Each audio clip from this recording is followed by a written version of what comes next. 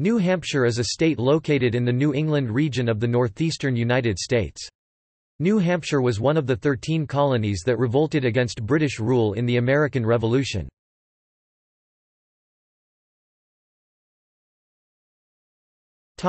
Founding, 17th century 1775. The colony that became the state of New Hampshire was founded on the division in 1629 of a land grant given in 1622 by the Council for New England to Captain John Mason, former governor of Newfoundland, and Sir Ferdinando Gorges, who founded Maine. The colony was named New Hampshire by Mason after the English county of Hampshire, one of the first Saxon shires. Hampshire was itself named after the port of Southampton, which was known previously as simply Hampton. New Hampshire was first settled by Europeans at O'Diorny's Point in Rye near Portsmouth by a group of fishermen from England under David Thompson in 1623, just 3 years after the Pilgrims landed at Plymouth. Early historians believed the first native-born New Hampshireite, John Thompson, was born there. Fisherman David Thompson had been sent by Mason, to be followed a few years later by Edward and William Hilton. They led an expedition to the vicinity of Dover, which they called Northam. Mason died in 1635 without ever seeing the colony he founded. Settlers from Ponaway, moving to the Portsmouth region later and combining with an expedition of the New Laconia Company formed 1629 under Captain Neal, called their new settlement Strawberry Bank. In 1638 Exeter was founded by John Wheelwright. In 1631, Captain Thomas Wiggin served as the first governor of the Upper Plantation comprising modern-day Dover, Durham and Stratham. All the towns agreed to unite in 1639, but meanwhile Massachusetts had claimed the territory. In 1641 an agreement was reached with Massachusetts to come under its jurisdiction. Home rule of the towns was allowed. In 1653 Strawberry Bank petitioned the General Court of Massachusetts to change its name to Portsmouth, which was granted. The relationship between Massachusetts and the independent New Hampshireites was controversial and tenuous, and complicated by land claims maintained by the heirs of John Mason. In 1679 King Charles II separated New Hampshire from Massachusetts, issuing a charter for the Royal Province of New Hampshire, with John Cutt as governor. New Hampshire was absorbed into the Dominion of New England in 1686, which collapsed in 1689. After a brief period without formal government, the settlements were de facto ruled by Massachusetts. William III and Mary II issued a new provincial charter in 1691. From 1699 to 1741 the governors of Massachusetts were also commissioned as governors of New Hampshire. The province's geography placed it on the frontier between British and French colonies in North America, and it was for many years subjected to native claims, especially in the central and northern portions of its territory. Because of these factors it was on the front lines of many military conflicts, including King William's War, Queen Anne's War, Father Rale's War, and King George's War. By the 1740s most of the native population had either been killed or driven out of the province's territory. Because New Hampshire's governorship was shared with that of Massachusetts, border issues between the two colonies were not properly adjudicated for many years. These issues principally revolved around territory west of the Merrimack River, which issuers of the Massachusetts and New Hampshire charters had incorrectly believed to flow primarily from west to east. In the 1730s New Hampshire political interest led by Lieutenant Governor John Wentworth were able to raise the profile of these issues to colonial officials and the Crown in London, even while Governor and Massachusetts native Jonathan Belcher preferentially granted land to Massachusetts interests in the disputed area. In 1741 King George II ruled that the border with Massachusetts was approximately what it is today, and also separated the governorships of the two provinces. Benning Wentworth in 1741 became the first non-Massachusetts governor since Edward Cranfield succeeded John Cutt in the 1680s. Wentworth promptly complicated New Hampshire's territorial claims by interpreting the provincial charter to include territory west of the Connecticut River, and began issuing land grants in this territory, which was also claimed by the province of New York. The so-called New Hampshire Grants area became a subject of contention from the 1740s until the 1790s, when it was admitted to the United States as the state of Vermont.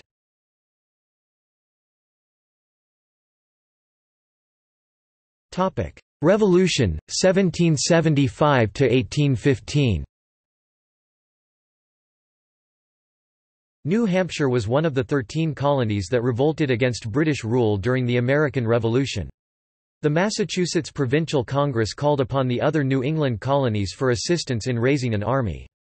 In response, on May 22, 1775, the New Hampshire Provincial Congress voted to raise a volunteer force to join the Patriot Army at Boston.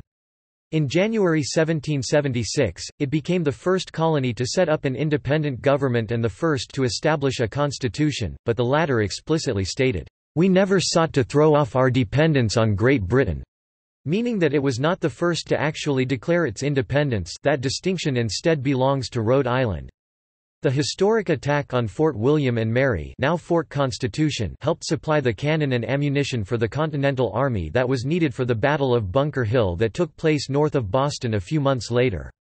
New Hampshire raised 3 regiments for the Continental Army, the 1st, 2nd and 3rd New Hampshire regiments. New Hampshire militia units were called up to fight at the Battle of Bunker Hill, Battle of Bennington, Saratoga Campaign and the Battle of Rhode Island. John Paul Jones ship the sloop of war USS Ranger and the frigate USS Raleigh were built in Portsmouth, New Hampshire, along with other naval ships for the Continental Navy and privateers to hunt down British merchant shipping. Concord was named the state capital in 1808.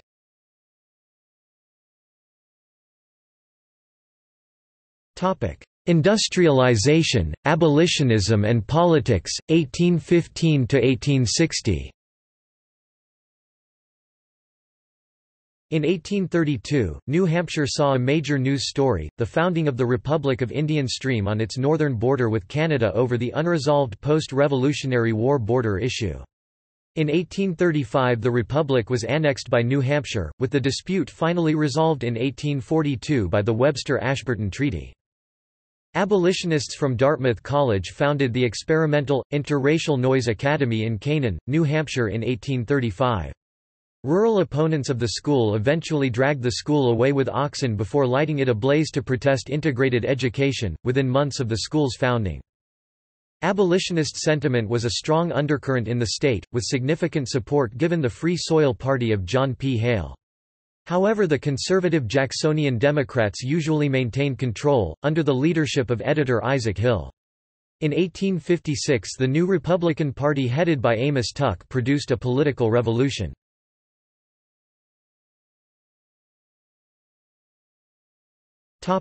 Civil War, 1861–1865.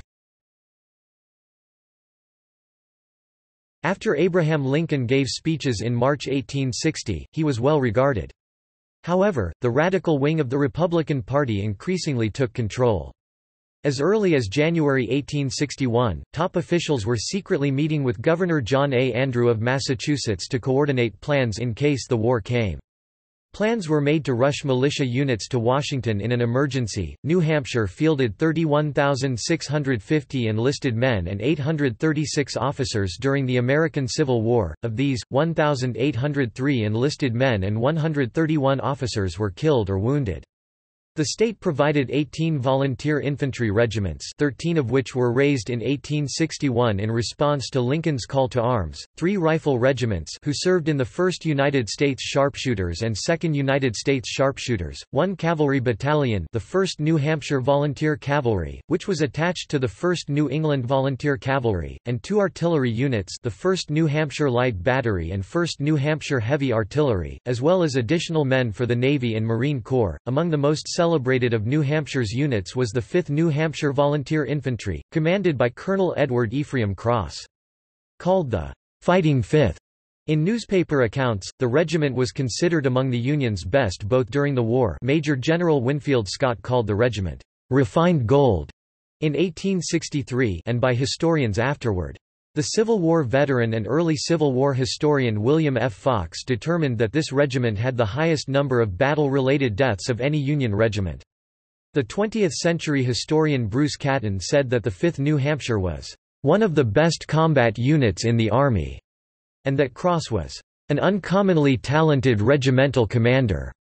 The critical post of State Adjutant General was held in 1861–64 by elderly politician Anthony C. Colby (1792–1873) and his son Daniel E. Colby (1816–1891).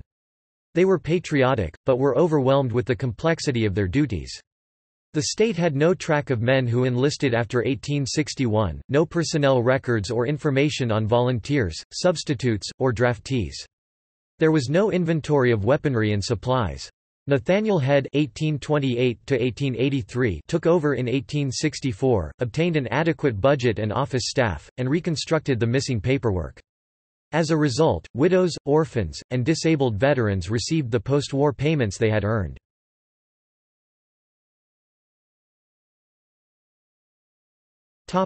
Prosperity, Depression and War, 1865–1950. Between 1884 and 1903, New Hampshire attracted many immigrants. French-Canadian migration to the state was significant, and at the turn of the century, French Canadians represented 16% of the state's population, and one-fourth the population of Manchester. Polish immigration to the state was also significant. There were about 850 Polish Americans in Manchester in 1902. The textile industry was hit hard by the Depression and growing competition from southern mills. The closing of the Amoskeag Mills in 1935 was a major blow to Manchester, as was the closing of the former Nashua Manufacturing Company mill in Nashua in 1949 and the bankruptcy of the Brown Company paper mill in Berlin in the 1940s, which led to new ownership.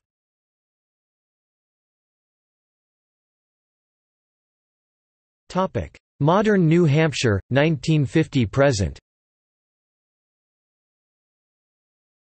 The post-World War II decades have seen New Hampshire increase its economic and cultural links with the Greater Boston, Massachusetts, region.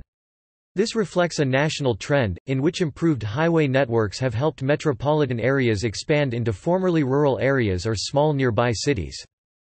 The replacement of the Nashua textile mill with defense electronics contractor Sanders Associates in 1952 and the arrival of minicomputer giant Digital Equipment Corporation in the early 1970s helped lead the way towards southern New Hampshire's role as a high-tech adjunct of the Route 128 corridor.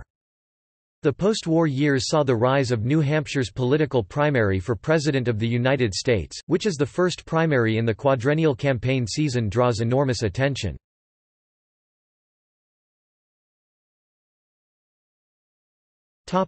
See also: Abenaki, Gove's Rebellion, History of New England, List of newspapers in New Hampshire in the 18th century, New Hampshire historical markers, Northern boundary of Massachusetts, Old Man of the Mountain, Paper Money Riot, Pennacook, Timeline of Manchester, New Hampshire.